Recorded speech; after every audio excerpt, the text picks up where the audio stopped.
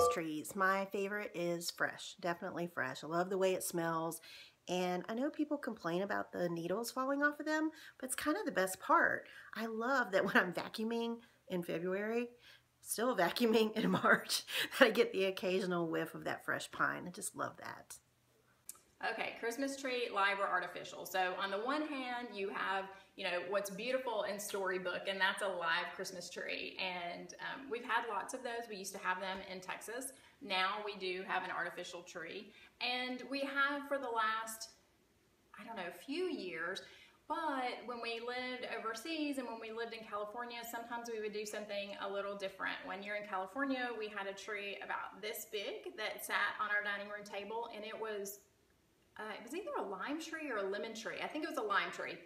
Sorry to tell you that lime tree did not, in fact, make it. When we lived overseas, we were able one Christmas to get a small Christmas tree about this big, which was fine the first Christmas. But when we got it out the next year, the bottom, which was integrated into the tree, had broken. And so there was no way for the tree to stand up. So my husband and I went to Carrefour, which is like a French Walmart, and bought a bunch of rice, I think it was. And basically we planted the bottom of this fake tree in this planter and poured the rice all around it so it would stand up.